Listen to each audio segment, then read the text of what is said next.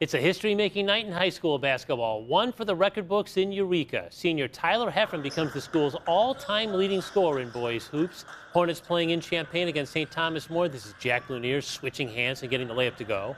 Heffron starts the night 3 points shy of the school record. This first quarter hoop ties him with former Bradley player Jordan Prosser. And then a little later, the shot that gives him the #1 spot all alone. Heffron scores 19. He's the school's career scoring leader now, but the Hornets fall on the road 53-46.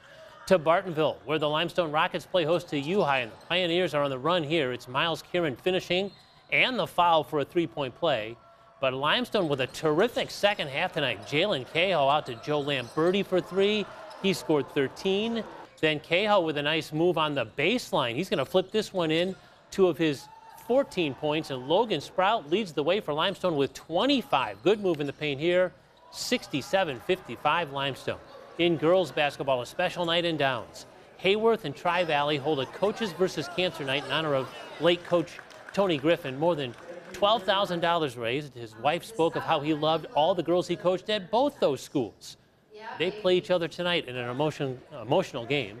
In that game, Adeline Bruce, a three. She finished with 8 points for Tri-Valley. Kelsey Bartles shining tonight. She's going to hit this two-pointer off the bounce pass, and then she's going to come through on defense. Get the steal, get the lay-in, 14 points for her. Vikings win it 58-25, but again, Hayworth and Tri-Valley remembering Coach Griffin on a Coaches versus Cancer special night.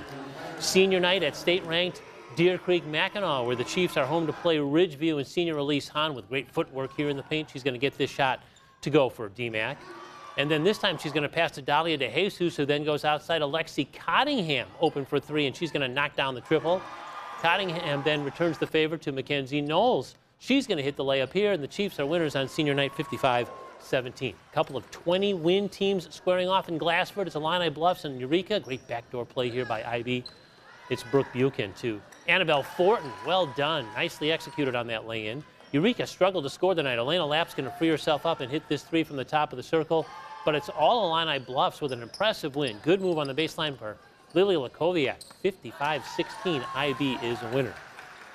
An historic night at Peoria Heights. The Patriots taking on North Fulton, and Peoria Heights trying to break a record that stood since 1977. Rihanna Foster hoop and foul early for a Patriots lead. North Fulton has quietly had a nice season. Sam Munson for three here. This game was tight throughout, but Peoria Heights wins it. It's Janessa Wallace for three.